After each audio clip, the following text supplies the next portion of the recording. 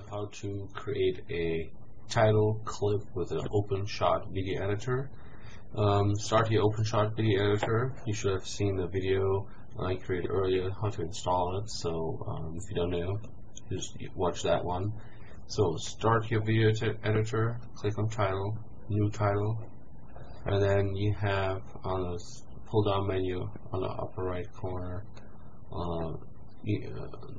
you can choose what kind of title themes you want to use. Let me just browse through those various titles here: the bubbles, the clouds, the Creative Commons license title theme, and then just regular footer, header, text, titles, and those nice themes here with those blue shapes in the back, and more, and some kind of theme from a scary movie or something, and just black background, right, and then regular title, multi-line titles.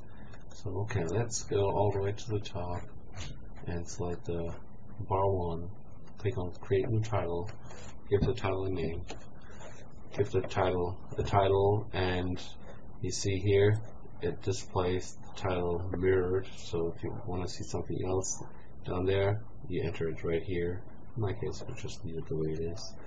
And then you can go into font properties. You can select different kind of fonts, like this. Click on OK. Then you can change the font color, put some dark red. It looks pretty cool. And then you can change the color of the background here, to blue. I don't know what really looks good to blue. I keep it black. So then you have the option here to use the advanced editor. The advanced editor requires that you have Inkscape installed. With Inkscape, if you have a little bit knowledge about Inkscape, you can create SVG files. Those are being used here for the title editor.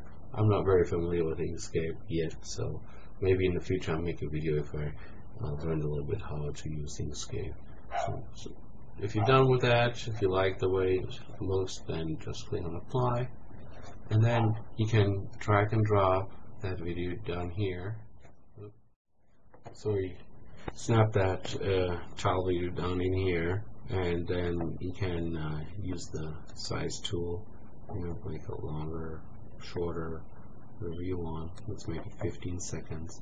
You can go ahead and basically use the selection tool, right click in here and say fade in and out, let's say slow. And then if you move the cursor, you see it goes in, stays, and goes out.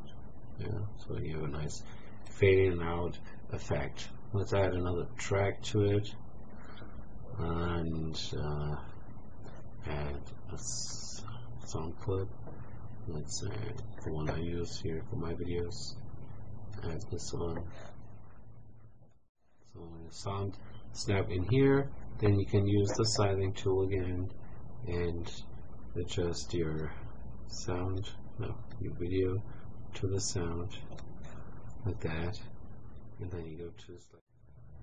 Okay, then we create the effects. We make the right click selection tool, right click on the video clip and say fade in and fade out slow, and the music clip we say fade out slow as well. Okay, so now we go in here.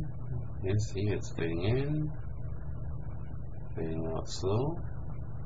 Alright, in, out, slow. Perfect, cool. So this is basically done. The only last thing it's left to do is to render the video.